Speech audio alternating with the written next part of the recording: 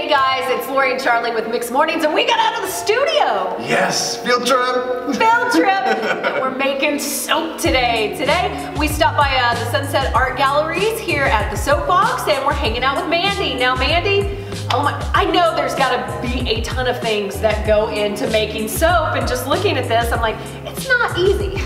No, it takes a little bit of time to get used to it and get comfortable. It's a lot like cooking, so a lot can go wrong, but a lot, you know, once you get used to it, it gets pretty easy to do. Today we're gonna make one of my very favorites actually. It's a lemongrass soap.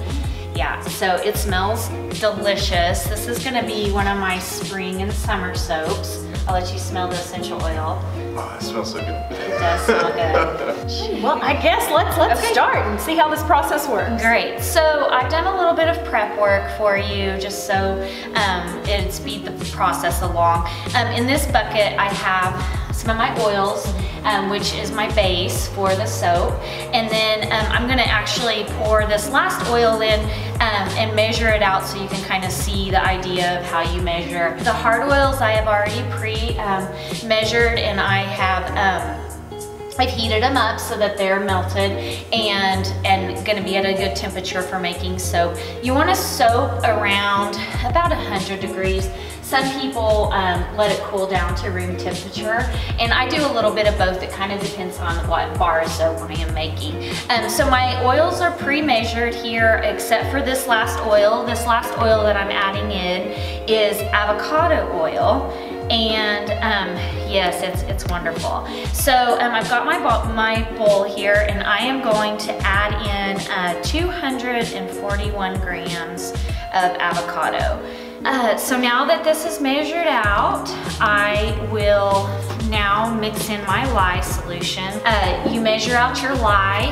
This is one of my containers of lye.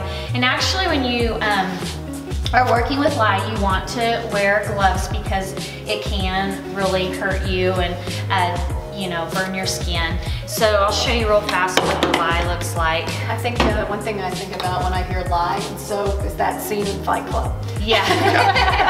So these are just little granules of lye, and then you want to always, one of the biggest I guess most important things to know when you're making soap is you don't ever want to add water to lye.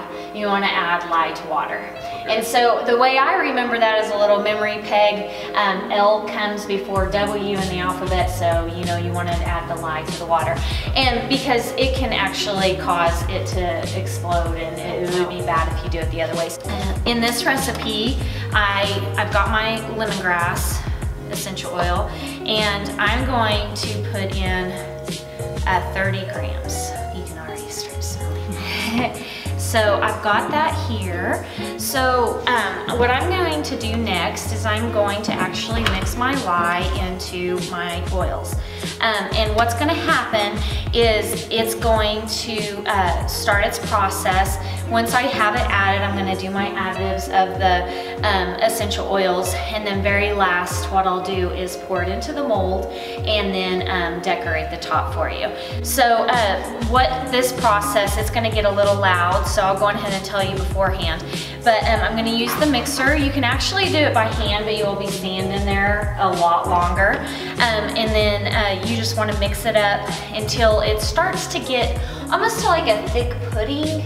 So the lye starts heating up the oils, and it starts going through its little process, and this is called saponification when it does that. And basically, the easiest way to explain it is it's basically cooking the soap, and that's heating it up so that it does its thing. So you don't want anything to splash up in your eyes because that could be really bad.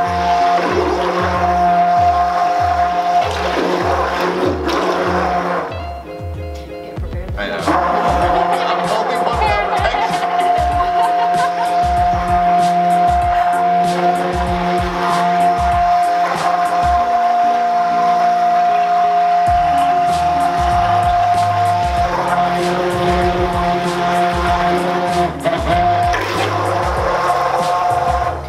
Now I'm drizzling over the top. You see the light faint lines. So we're at a light trace right now. So I'm gonna blend it just a little bit more.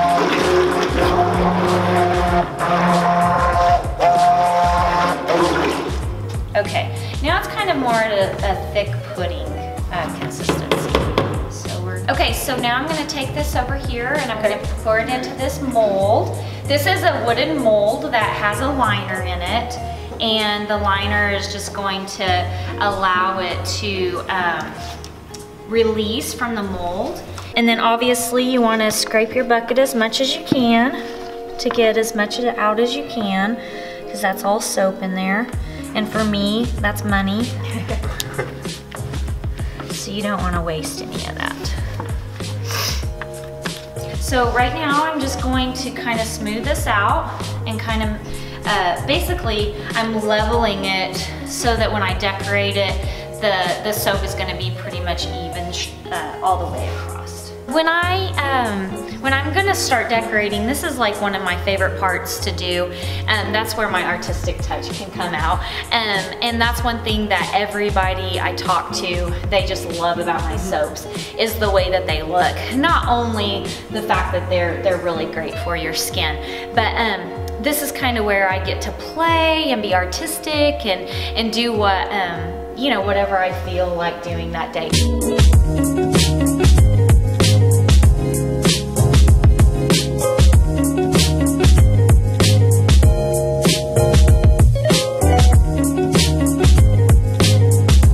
So there is a batch of lemongrass soap.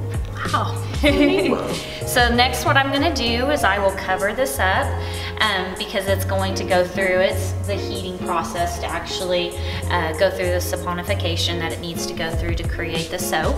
And then I'll come back and unmold it probably tomorrow, and then I'll be ready to cut it and then put it on the curing racks. So this is how you make soap, and you can find my products at the Object Gallery here at Sunset Center, or I have a Facebook presence. It's the Soap Box, Amarillo, Texas.